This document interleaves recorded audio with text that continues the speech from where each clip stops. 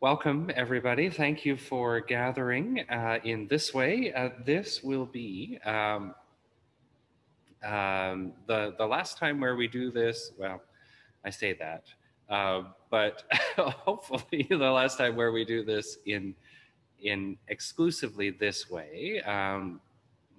We'll move after this coming Sunday. If you're looking to come to church on site on Sunday, please do call the office and just let Joan or one of the volunteers know that that's your intention, so that we can hold space for you, because we do have occupancy limits that we need to stay under. So next Thursday, it is my intention, the god of technology and the patron saint of Zoom, whoever that might be,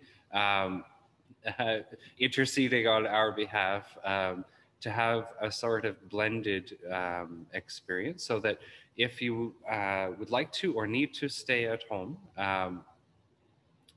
then please do that, but join us in this way, or join us at a safe distance from each other in the chapel here at All Saints. We are looking at the lectionary readings for this past Sunday, the sixth Sunday after Pentecost, and we're deep into ordinary time and working our way through the life and ministry of Jesus while he was with us here on earth.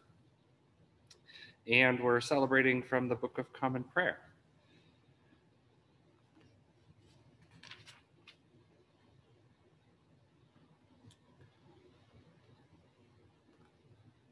O worship the Lord in the beauty of holiness. Let the whole earth stand in awe of him. I was glad when they said unto me, let us go into the house of the Lord. Seek ye the Lord while he may be found. Call ye upon him while he is near. Let the wicked forsake their ways and the unrighteous their thoughts. And to let them return unto the Lord, and he will have mercy upon them, and to our God, for he will abundantly pardon.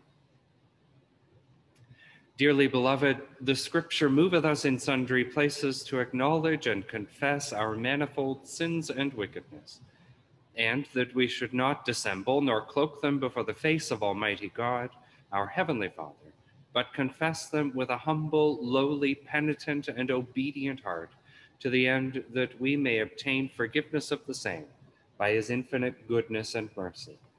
And although we ought at all times humbly to acknowledge our sins before God, yet ought we most chiefly so to do when we assemble and meet together, to render thanks for the great benefits that we have received at his hands, to set forth his most worthy praise, to hear his most holy word, and to ask those things which are requisite and necessary, as well for the body as the soul. Wherefore I pray and beseech you, as many as are here present, to accompany me with a pure heart and humble voice under the throne of the heavenly grace.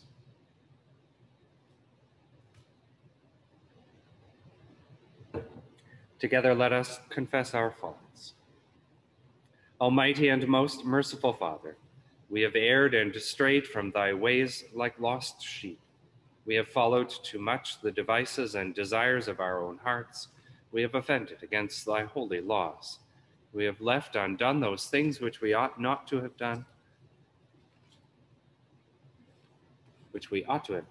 and have done those things which we ought not to have done, and there is no health in us.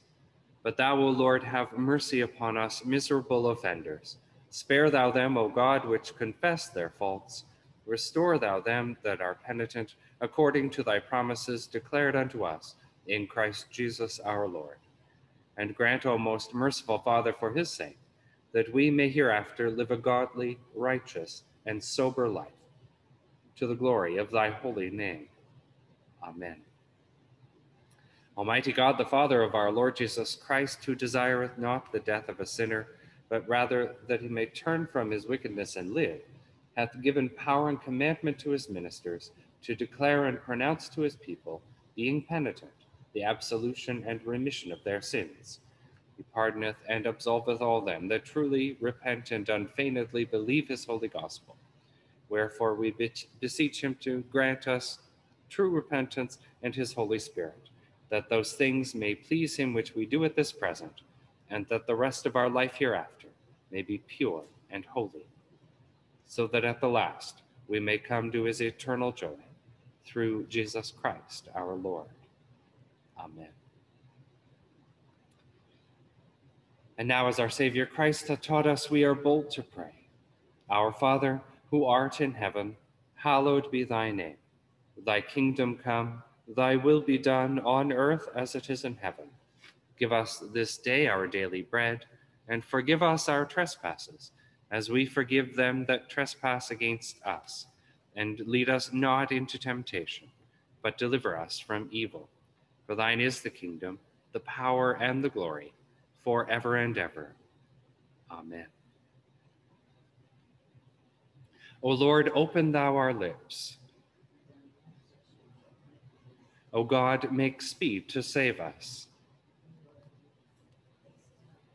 Glory be to the Father, and to the Son, and to the Holy Ghost, as it was in the beginning, is now, and ever shall be, world without end. Amen.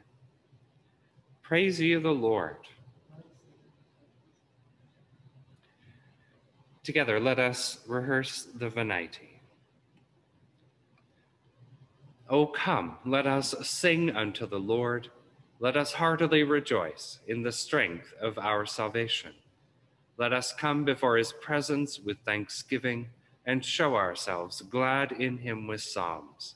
For the Lord is a great God and a great King above all gods. In his hand are all the corners of the earth, and the strength of the hills is his also. The sea is his, and he made it, and his hands prepared the dry land.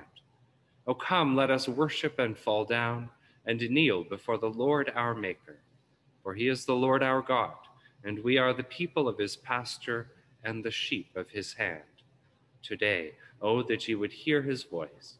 Harden not your hearts as in the provocation, and as in the day of temptation in the wilderness, when your forebears tempted me, proved me, and saw my works. 40 years long was I grieved with that generation, and said, it is a people that do err in their hearts, for they have not known my ways, unto whom I swear in my wrath, that they should not enter into my rest. Glory be to the Father, and to the Son, and to the Holy Ghost, as it was in the beginning, is now, and ever shall be, world without end. Amen. Psalm 48. Great is the Lord, and highly to be praised. In the city of our God is his holy hill. Beautiful and lofty, the joyful of the earth, is the hill of Zion, the very center of the world, and the city of the great King.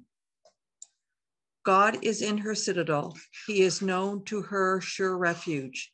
Hold the kings in the earth assembly, and march forward together. They look and were astounded. They treated and fled in terror. Trembling seized them there. They writhed like a woman in childbirth. Like ships of the sea when the east wind shatters. As we have heard, to have we seen in the city of the Lord of hosts, and the city of our God. God has established her forever. We have waited in silence in your loving kindness, O God, in midst of your temple. Your praise, like your name, O God, reaches to the world's end. Your right hand is full of justice. Let Mount Zion be glad and the cities of Judah rejoice because of your judgments. Make the circuit of Zion, walk round about her, count the number of her towers. Consider well her bulwark, examine her strongholds, that you will tell those who come after. This God is our God forever and ever. He shall be our guide forevermore. Glory be to the Father and the Son and the Holy Ghost, as it was in the beginning, is now, and ever shall be, world without end. Amen. The first reading is taken from 2 Corinthians chapter 12. I know a person in Christ who 14 years ago was caught up to the third heaven, whether in the body or out of the body, I do not know. God knows. And I know that such a person, whether in the body or out of the body, I do not know. God knows, was caught up into paradise and heard things that are not to be told, that no mortal is permitted to repeat. On behalf of such a one, I will boast, but on my own behalf, I will not boast, except of my weaknesses. But if I wish to boast, I will not be fooled, for I will be speaking the truth. But I refrain from it so that no one may think better of me than what is seen in me or heard from me, even considering the exceptional character of the revelations. Therefore, to me, from being too elated, a thorn was given me in the flesh, a messenger of Satan to torment me, to keep me from being too elated. 3 times I appealed to the Lord about this, that I would leave me. But he said to me, my grace is sufficient for you, for power is made perfect in weakness. So I will boast all more gladly of my weakness, so that the power of Christ Jesus may dwell in me. Therefore, I am content with weaknesses, insults, hardships, persecutions, and calamities for the sake of Christ. For whenever I am weak, I am strong. The word of the Lord. Thanks be to God.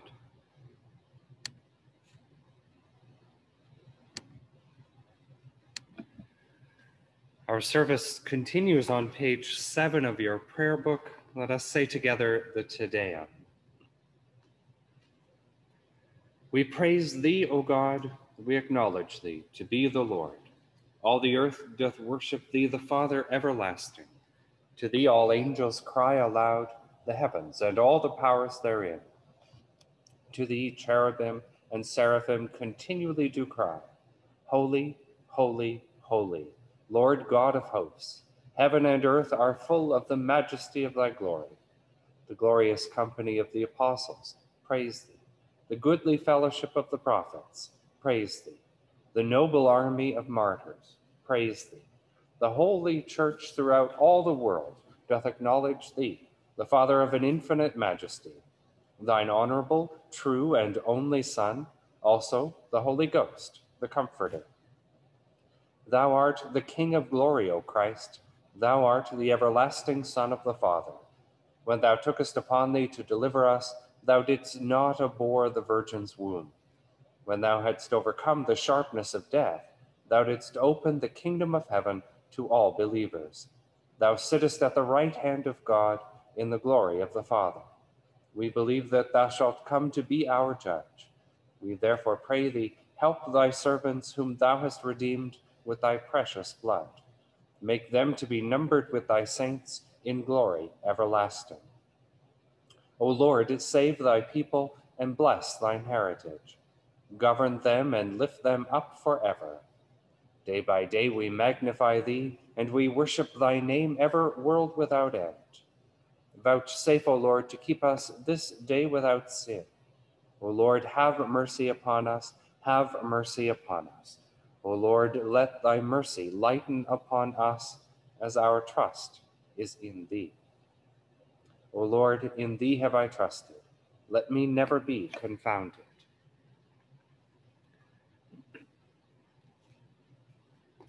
The second lesson is taken from the Holy Gospel according to St. Mark.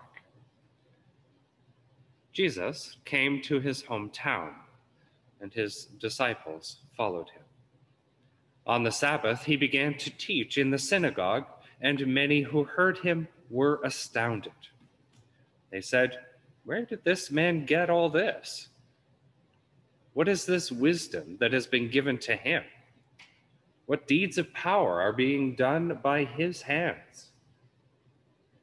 Is not this the carpenter, the son of Mary, the brother of James and Joseph and Judas and Simon? And are not his sisters here with us?" And they took offense at him. Then Jesus said to them, "Prophets are not without honor except in their hometown and among their own kin and in their own house. And he could do no deed of power there, except that he laid his hands on a few sick people and cured them. And he was amazed at their unbelief. Then he went about among the villages teaching. And he called the 12 and began to send them out 2 by 2, and gave them authority over the unclean spirits. He ordered them to take nothing for their journey except a staff, no bread, no bag, no money in their belts, but to wear sandals and not to put on 2 tunics.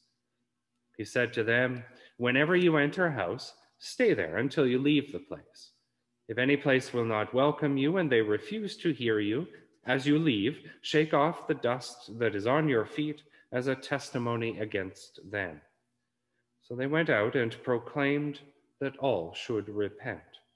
They cast out many demons and anointed with oil many who were sick and cured them. This is the word of the Lord. Thanks be to God.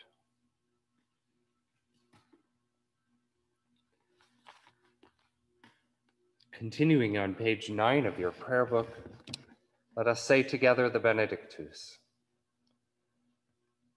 Blessed be the Lord God of Israel, for he hath visited and redeemed his people, and hath raised up a mighty salvation for us in the house of his servant David, as he spake by the mouth of his holy prophets, which have been since the world began, that we should be saved from our enemies and from the hands of all that hate us, to perform the mercy promised to our forebears, and to remember his holy covenant, to perform the oath which he sware to our forefather Abraham, that he would grant us, that we, being delivered out of the hands of our enemies, might serve him without fear, in holiness and righteousness before him, all the days of our life. And thou, child, shalt be called the prophet of the highest, for thou shalt go before the face of the Lord to prepare his ways, to give knowledge of salvation unto his people for the remission of their sins, through the tender mercy of our God, whereby the dayspring from on high hath visited us, to give light to them that sit in darkness and in the shadow of death, and to guide our feet into the way of peace. Glory be to the Father, and to the Son, and to the Holy Ghost, as it was in the beginning, is now, and ever shall be, world without end. Amen. Let us say together, let us profess together the faith of our baptism. I believe in God, the Father Almighty, maker of heaven and earth, and in Jesus Christ, his only Son, our Lord, who was conceived by the Holy Ghost, born of the Virgin Mary, suffered under Pontius Pilate, was crucified, dead, and buried. He descended into hell. The third day he rose again from the dead. He ascended into heaven, and sitteth on the right hand of God, the Father Almighty. From thence he shall come to judge the quick and the dead. I believe in the Holy Ghost, the Holy Catholic Church, the communion of saints, the forgiveness of sins, the resurrection of the body, and the life everlasting. Amen.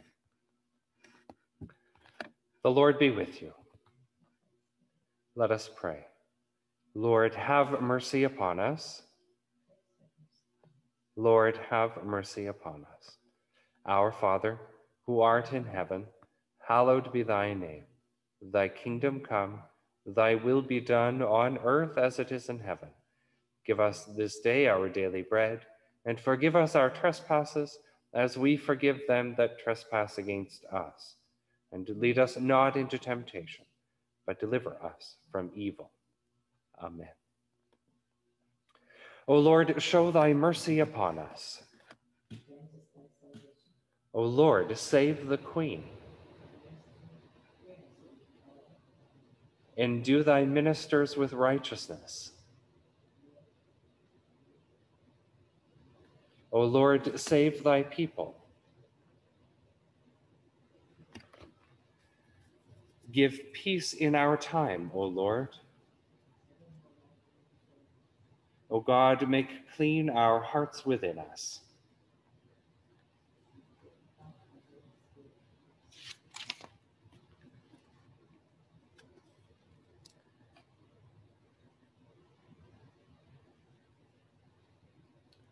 God of the prophets, in every age you send the word of truth, familiar yet new. Let us not be counted among those who lack faith, but give us vision to see Christ in our midst and to welcome your saving word.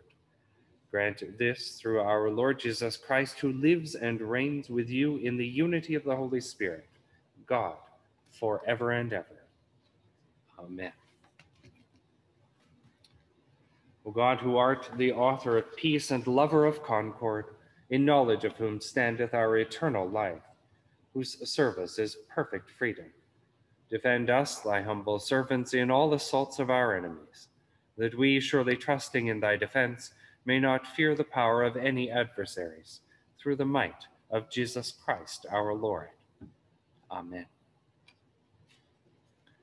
O Lord, our heavenly Father, almighty and everlasting God, who has safely brought us to the beginning of this day, defend us in the same with thy mighty power, and grant that this day we fall into no sin, neither run into any kind of danger, but that all our doings may be ordered by thy governance, to do always that is righteous in thy sight, through Jesus Christ our Lord. Amen.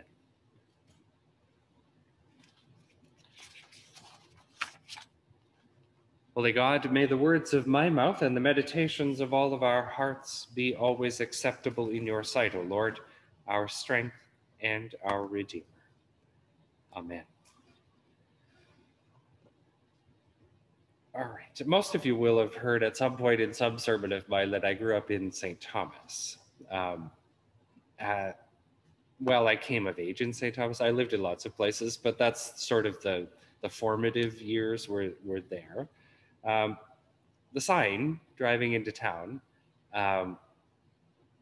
gets amended every couple of years or so with the population, as well as whatever team Joe Thornton is presently playing for gets added to the sign. All of them are on there. The Canadian national team, the junior team, the local junior B team, the Boston, I've lost track, Boston and San Jose, and now Toronto. The hometown crowd is very pleased that he's playing for the hometown-ish team.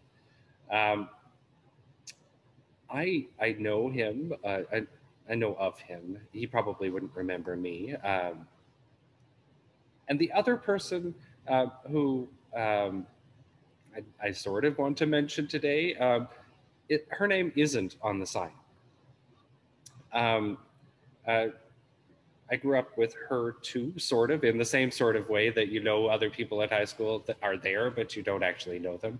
And Rachel McAdams is an actress who also attended my high school. At about the same time that I was there, we overlapped for, I don't know, she was a year ahead of me, so whatever.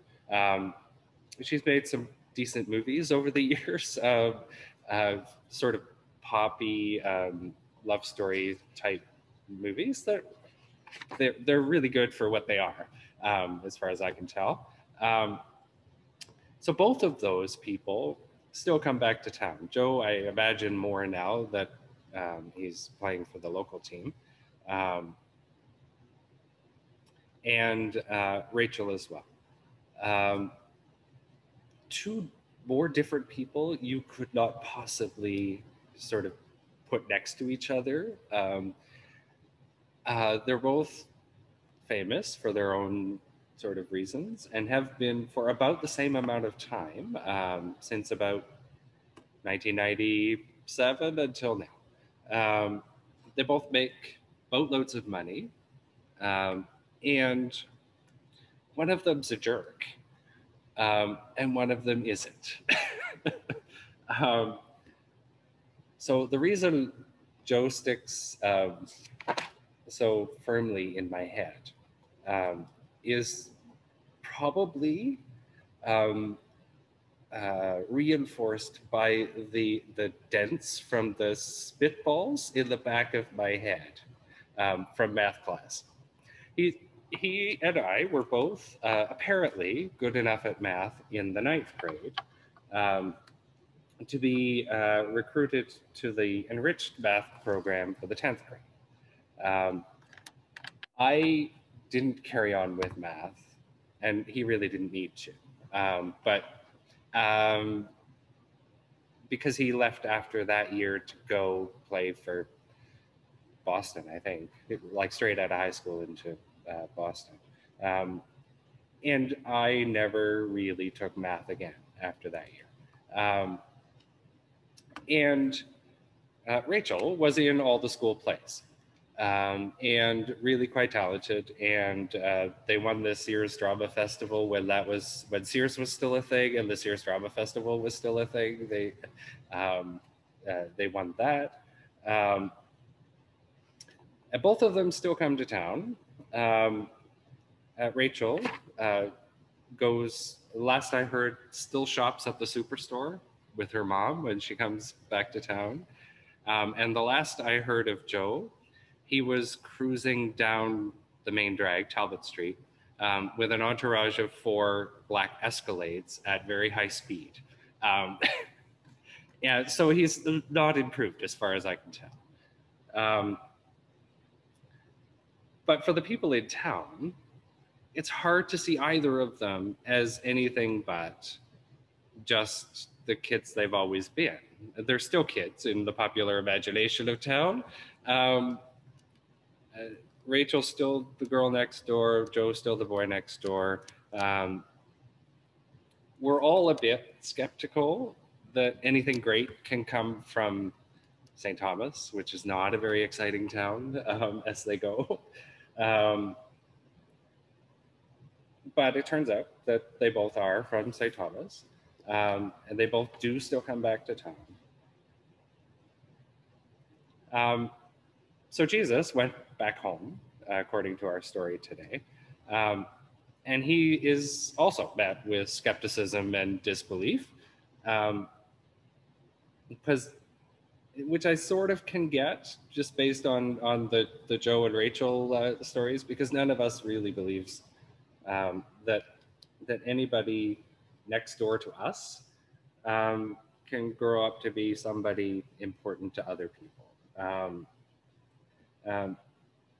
Joe was just the pimply-faced, gangly, sort of athletic kid who pelted spitballs at the back of my head in math class, and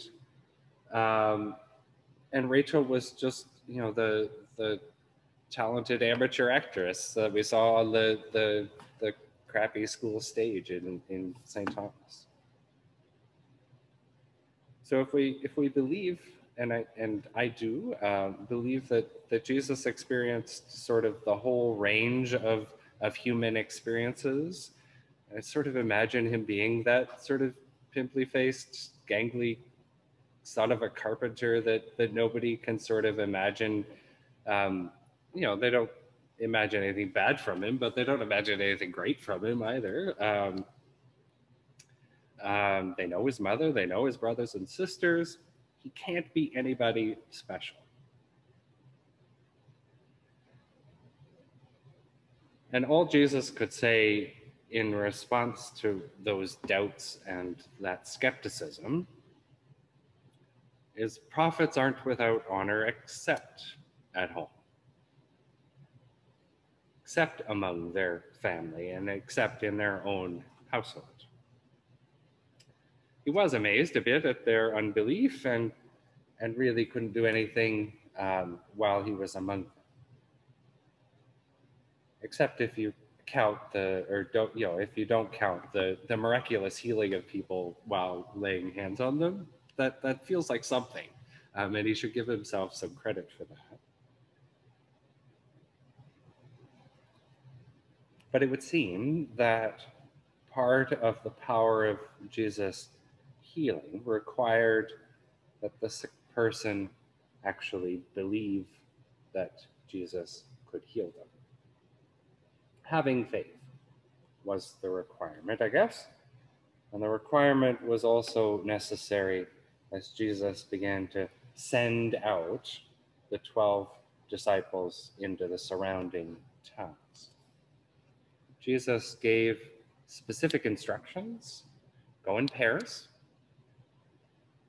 the buddy system, I guess, that they would have authority over unclean spirits, to take only just the essentials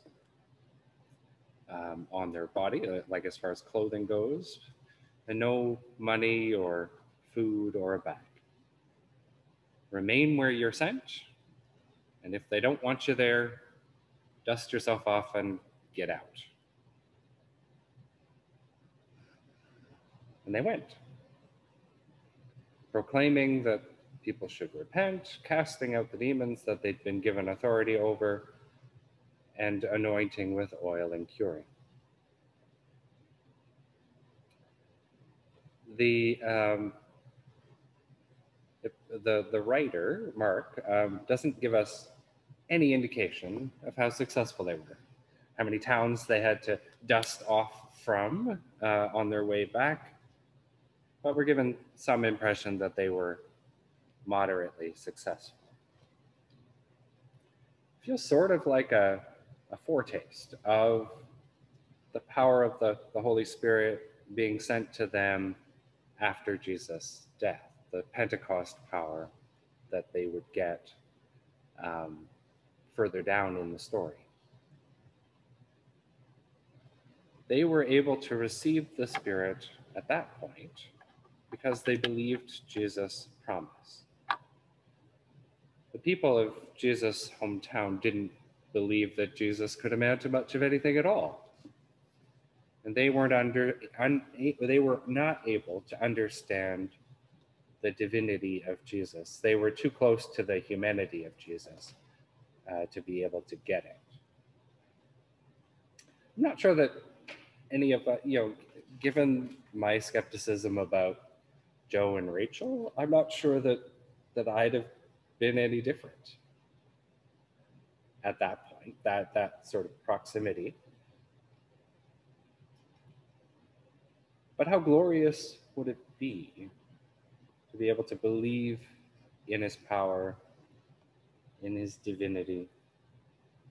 We have the benefit of 2,000 plus years of hindsight. We know how the story, as it's written, ends.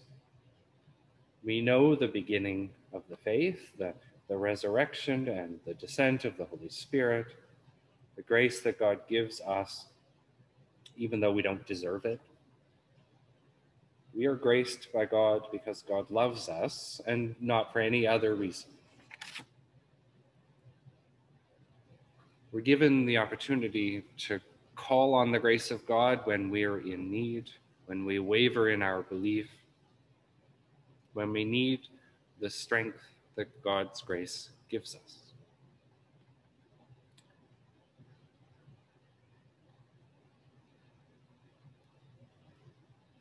I was given a cross at my graduation from seminary. And there's a tradition at Huron College where one of the professors handpicks a passage that gets inscribed on the back of this handmade wooden cross that's been made in the maintenance department at Huron for all of its existence, as far as I know. Anyways, I'll show it to you someday. I should have brought it down. But on the back of mine, it reads, "I can do all things through Christ who strengthens me." It's from Philippians 4. So for me, this is where I get the strength that I need to carry on.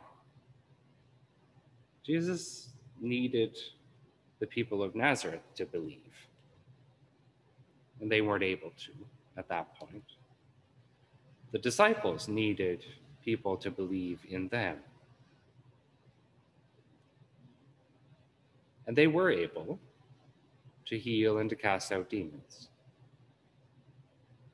When you believe, all things are possible. The body of Christ, 2 or 3 gathered together. We are a powerful force for good in the world.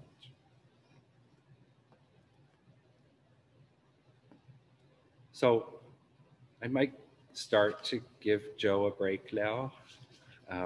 He's been a niggling thorn in the back of my head for probably too long.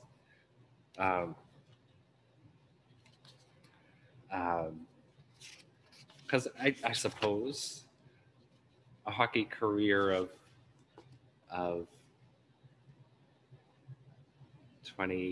1997 to now. I don't do mental arithmetic, but that's a pretty long hockey career as hockey careers go. So I'll maybe start to give him a break for the spitballs.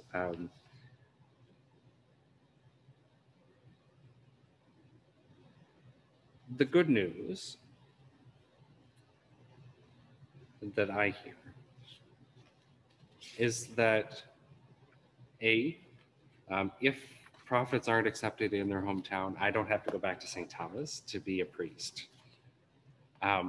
Also, Stratford or Port Stanley or any of those other places that I grew up, which suits me just fine. Also, joking aside, that just because the people you come from doubt you or dismiss you or joke about you or all of those things, don't believe them, because it may be that it is true that you have honor and you have a calling and a mission and a ministry, and they can't see it. So figure out what it is you're meant to be doing.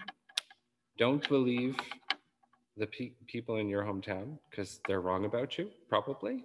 And just do the thing to which you are called, with my sort of totem passage from Philippians in mind. You can do all things through Christ who strengthens you. Amen.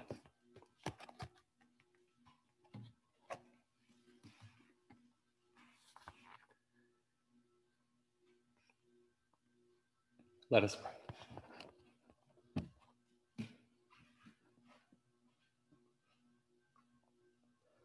O Lord, our heavenly Father, high and mighty, King of kings, Lord of lords, the only ruler of princes, who dost from thy throne behold all dwellers upon earth, most heartily we beseech thee with thy favor to behold our most gracious sovereign Lady, Queen Elizabeth, and so replenish her with the grace of thy Holy Spirit, that she may always incline to thy will and walk in thy way.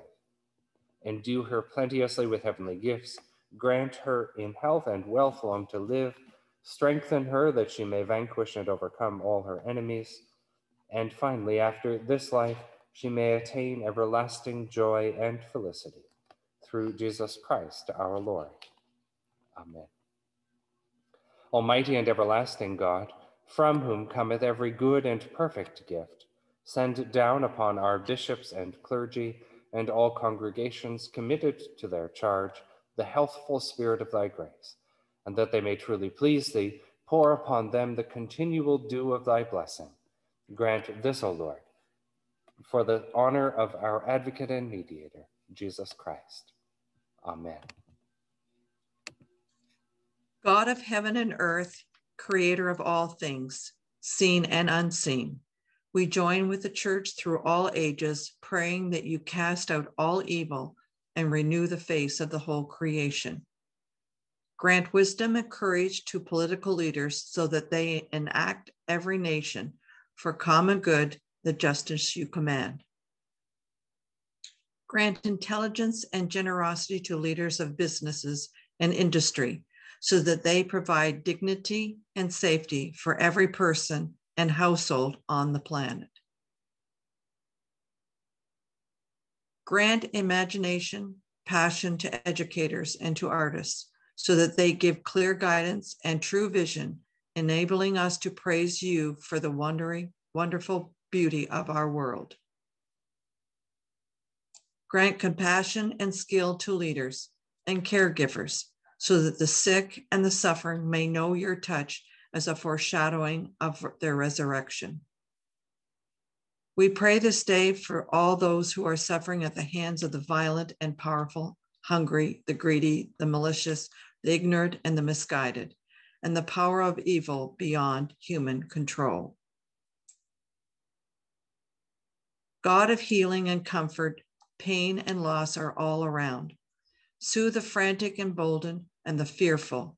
Ease the suffering of the sick, especially thinking of all indigenous people, Pope Francis, Gloria, Andy and Claudette, Cheryl Brazo, Fitz Moore, Ronnie Ribberty, Lauren, Ben and Sheila, Holy, Mohad Al-Dalami, Wayne in Tanzania, and the community of Lytton, BC.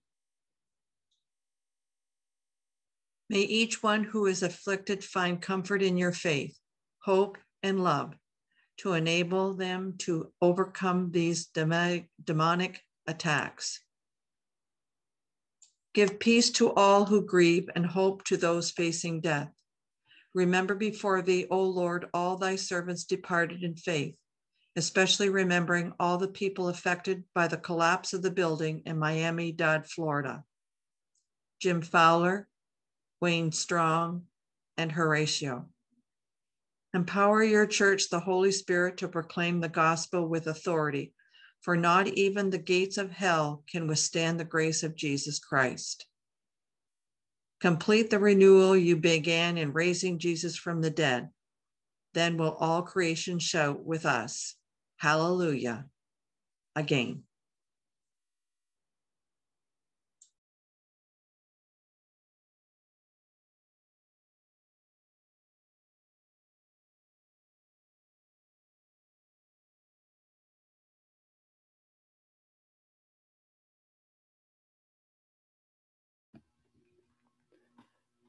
Almighty God, who has given us grace at this time with one accord to make our common supplications unto thee, and dost promise that when 2 or 3 are gathered together in thy name, thou wilt grant their requests. Fulfill now, O Lord, the desires and petitions of thy servants, as may be most expedient for them, granting us in this world knowledge of thy truth, and in the world to come, life everlasting. Amen.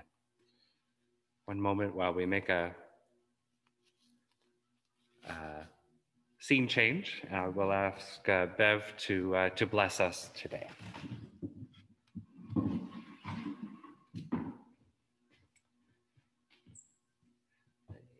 bit more. There you go. And the peace of God that passes all understanding, keep our hearts and minds in the knowledge and love of God, and of his Son, Jesus Christ, our Lord. And the blessing of Almighty God, the Father, the Son, and the Holy Spirit be with you and those you love this day and always. Amen. Amen. And now I invite you to unmute yourselves.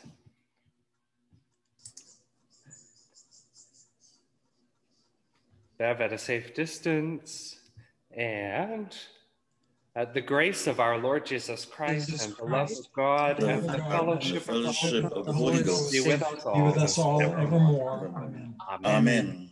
Amen.